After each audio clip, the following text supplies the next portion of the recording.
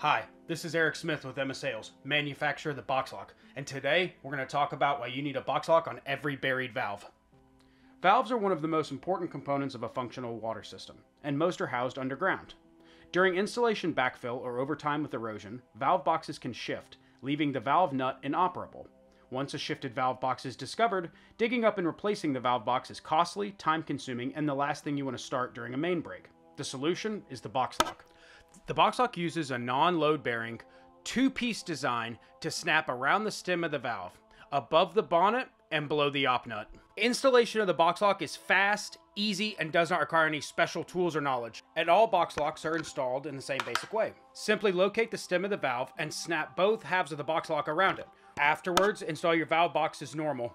Once installed, this valve and valve box is safe and operable. When sizing the Boxlok, there are two main questions. What are you using as a valve box, and what is the size and manufacture of the valve?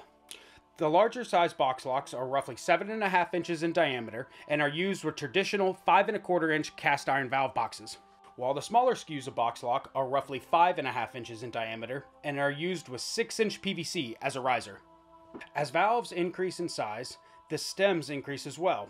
The Boxlok was designed for this. So visit Boxlok.com or give me a call to have your Boxlok sized. With over 250,000 Boxloks in use today, it is a time-tested and proven product that has been keeping valve boxes centered for over 20 years. The Boxlok is made in the USA and meets all Build America, Buy America requirements.